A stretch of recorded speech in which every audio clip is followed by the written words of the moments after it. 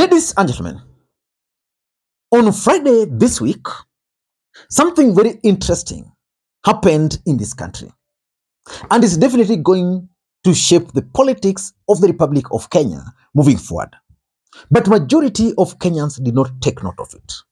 I took note of it. The IEBC Secretariat, led by their CEO Marjan Hussein Marjan, appeared before the National Dialogue Committee, which is being chaired or co-chaired by Kalonzo Musyoka and Kimani Ichung'wah. And they made their presentation. And during their presentation, they actually announced to the country that they're now ready with the servers, and that if anyone wants to go and open those servers, they are willing, because they believe that the content which were in those servers are the same content which are in the forms. And let me tell you this minor. If Raila Odinga were to allow that to happen, Raila Odinga shall have played right inside William Ruto's trap. And because in politics nothing happens out of mere coincidence, there is no way that from nowhere IEBC can now appear before that committee to announce that they are now ready with the servers. Anybody who wants to scrutinize them can go ahead. I see dangers there. But let me take you back a bit. After the last general election, or during the last general election, IEBC declared William Ruto as the president-elect of the Republic of Kenya. Raila Odinga and Azimio la Umoja One Kenya Alliance disputed those results. They went to the court. The Supreme Court then made their ruling. And in that ruling, they agreed with IEBC that William Ruto was the validly elected president of the Republic of Kenya. But Raila Odinga and Azimio la Umoja One Kenya Alliance said they were not going to agree with that ruling. So after some 6 months, Raila Odinga announced to the country that he had met with some IEBC insiders who actually revealed to him how the elections were rigged. Then from nowhere, we started hearing tension.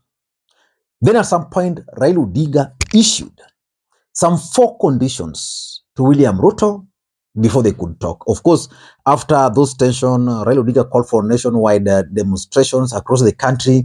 You all remember how that went. Then Raila Odinga issued some 4 conditions for Ruto to meet. Actually, before even the demonstrations, Raila Odinga explained himself and he told Ruto that, I want you to meet these 4 conditions. If you don't, then we are going to go to the streets. Mass action, massive one. The 4 conditions were 4, because it's very important for us to understand them. Let me take you through them. The first condition he wanted Kenya Kwanza government to meet was the cost of living. Because by that time, the cost of hunger had reached some 200 and something. And Kenyans were really feeling it. The second condition he wanted them to meet was the reconstitution of IEBC.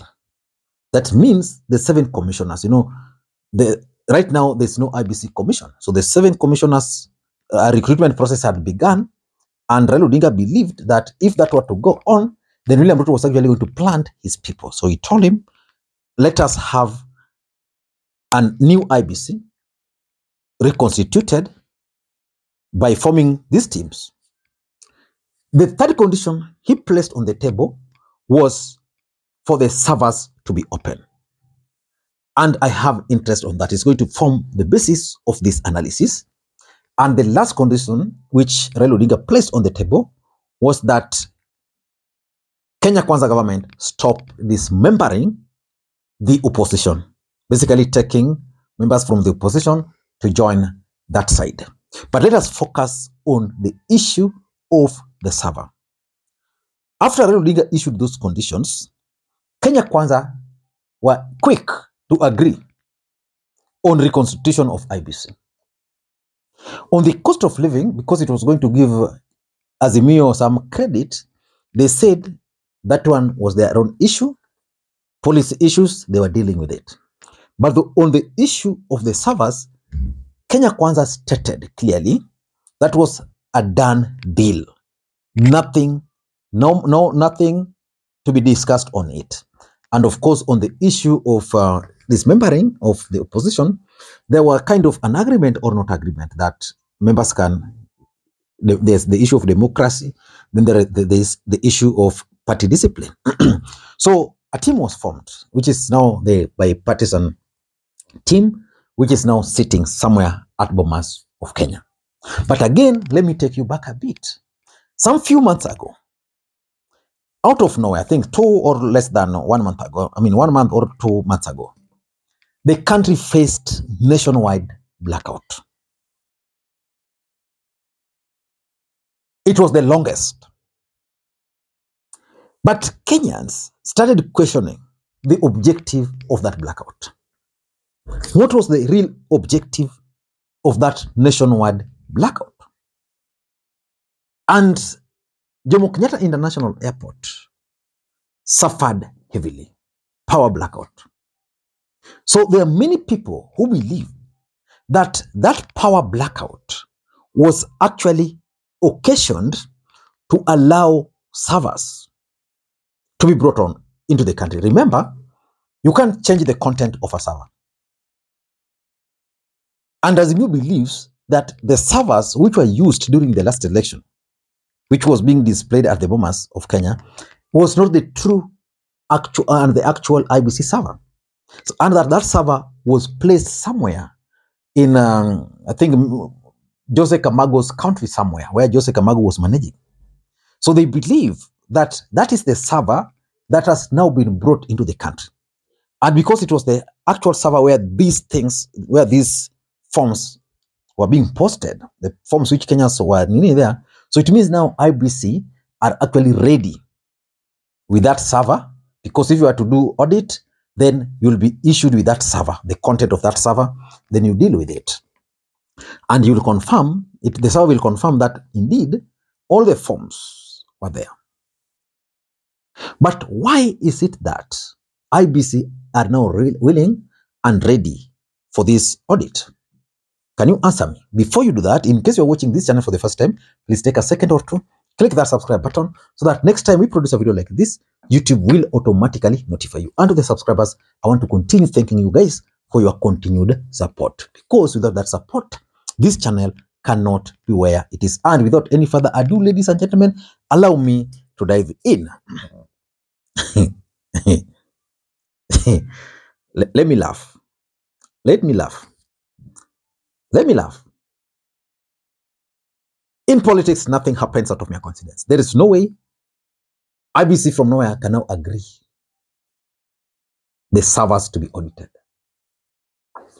A server probably was brought into the country, or IEBC have now covered all their tracks. But why do I believe that this move is actually going to be a blow to Raila Odinga? Number one, William Ruto's legitimacy. Of course, when Raila Odinga issued those 4 conditions, William Ruto also issued 2 conditions. One of his conditions was that Azimio had to accept him as the legitimately elected president of the Republic of Kenya. And that's a serious issue. The other day when Kalonzo Musyoka kind of accepted Ruto as the president of the Republic of Kenya, you remember how Mark Pakarwa responded to him. That was his personal opinion. So let us agree that as things stand today, based on the process, William Ruto is the president. But that legitimacy is still being questioned. Let me just it's light, sorry. That legitimacy is still being questioned by Azimio. So by Azimio going for this audit, and is going to prove that, okay, indeed, these were the actual figures. What will happen? These are the actual figures. What will happen? Ruto validly elected. So Raila Odinga shall have cornered himself. Number 2, it's also going to sanitize Wafula Chebukati and the team. Remember, we had the Cherera 4 and Chebukati 3. Raila Odinga believes the Cherera 4 were actually the right commissioners. Ruto believes, and he has stated this severally, that Chebukati was the hero of the last election. In simple terms, if the servers will agree with the forms, because you all know that Azimio probably did not even have a single form, because sometimes you check, you say in my polling station in Nyakach Kabondo Primary School, these were the forms.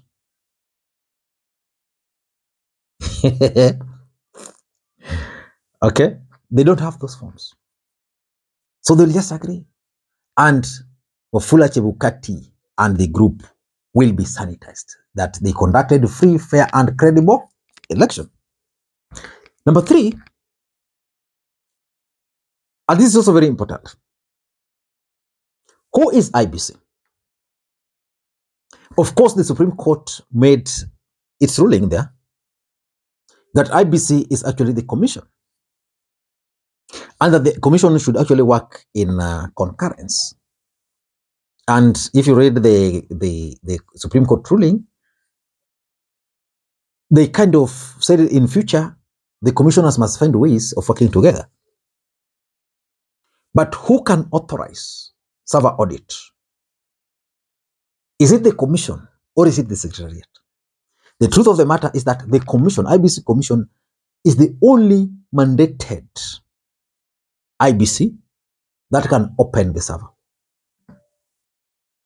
Not Hussein Marjan, not Michael Ouma, who is the ICT manager. As we speak, there is no IEBC commissioners. Not a single one. And that's why they can't conduct election. By election, they can't do anything. So it's the commission. So when the secretariat goes ahead and makes a presentation that for us, we're now ready with the with the servers. Ready as who? Is someone trying to give the secretariat some powers for purposes of 2027?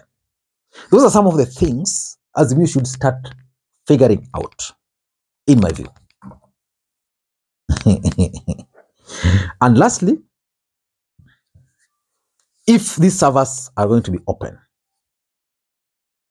and they're going to prove that indeed the results we saw on the portals are the actual ones and the servers are proving, then definitely Azimio is going to be painted in bad blood. I mean, in bad light. Let me ask you this question. Do you think William Ruto and IEBC can do something that can give Azimio credit?